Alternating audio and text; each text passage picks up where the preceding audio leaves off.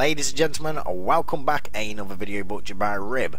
So yeah, here we are. After a lot of requests and a lot of people asking, this is the release of the official Sunset Valley mission file. So everything you need to set up your own Sunset Valley server.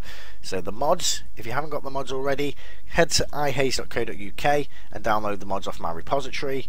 I think they're around 12-13 gig. That's everything you will need. And then the mission file is going to be in the link below in the the bottom of the description. I'll put the link for this mission file. Everything in the mission file you need, including, and if we're going to take a look at it, you've got the EXDB, which is for your database. You've got the live server, which is very important. You use these. Don't use any other version. You use these. And this is 64-bit. Now we did get it converted to 64-bit. The MP missions, so that's the mission file itself there. Sunset Valley 17. Armor, that's the SQL you need to import into your Heidi or your Navcat.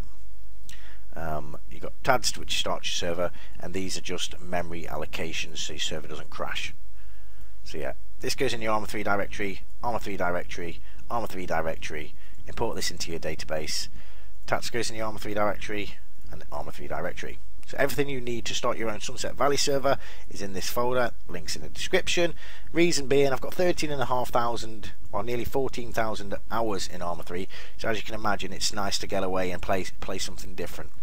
I've been working hard in this mission for a long time, and I will continue to. The server's staying up, and I'm not doing anything. It's not going anywhere.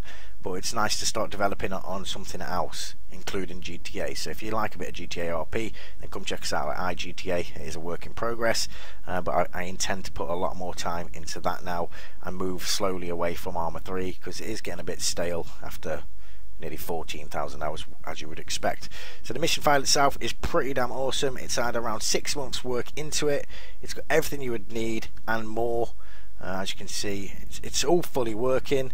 It's got everything, a lot of custom cars, all the shops are working, Robin's working, banks, gold reserves, and if you played on this mission, then you know how pretty dank it is. It is still going to be a work in progress. If I do put any edits up, I will link them probably on the website, or I might do an updated video in, say, a month or two.